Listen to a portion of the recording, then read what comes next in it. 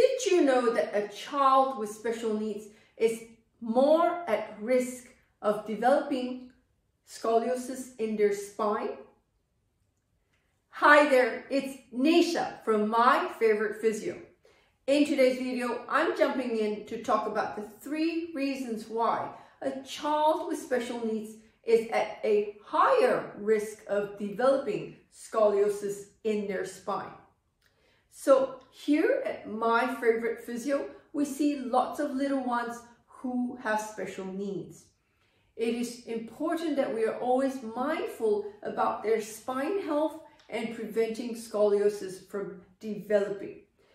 Scoliosis is the curvature of the spine towards the left or the right.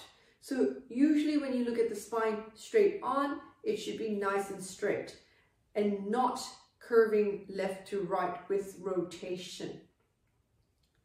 Now, the reason why children with special needs are at a higher risk of developing scoliosis is 1, there's often a muscle imbalance from the left or the right side of the body.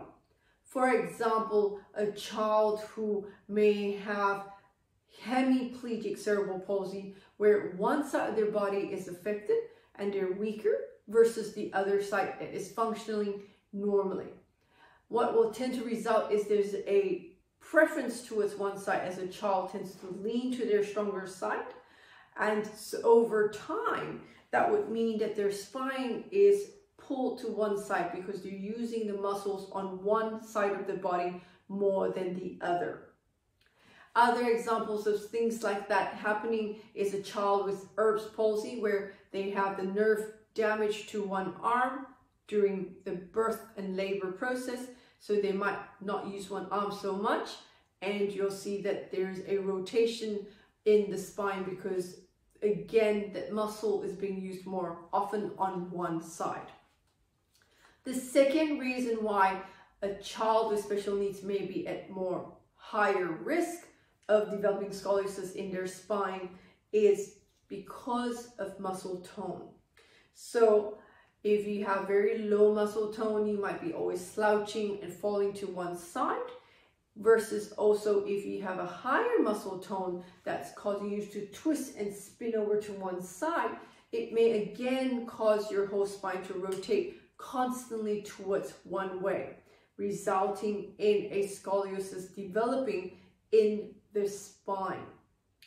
The last reason why a child with special needs may be at a higher risk of developing scoliosis is if they're not mobile. So if a child isn't able to crawl or walk, and they're often sitting in the same position, then that's likely that over time your spine's going to curve that way because you tend to fall towards one way sitting in that posture for too long.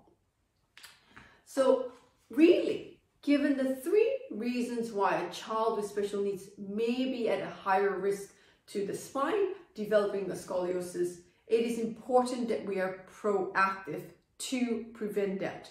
So we could be either using customized dynamic body suits to hold them up, to keep them more upright so that they're able to function more equally.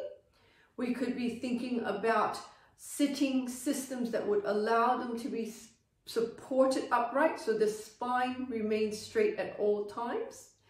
If there's muscle imbalance or spasticity, we could be doing radio shockwave therapy to reduce that spasticity so that it doesn't constantly pull their bodies to one direction.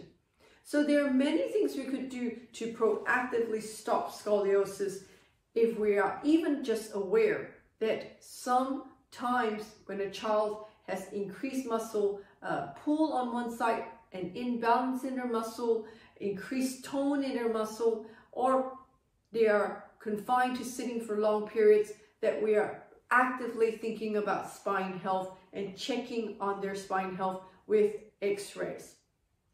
Now, if you have a child with special needs and you're concerned about their spine and you would like to speak to one of our expert pediatric physiotherapists, the number to ring here at My Favourite Physio is 02-9790-5800. 4233. And if you know somebody out there who has a child with special needs and they're now a bit concerned about their spine health, why don't you like and share this video with them? Until next time, have a great day. Bye.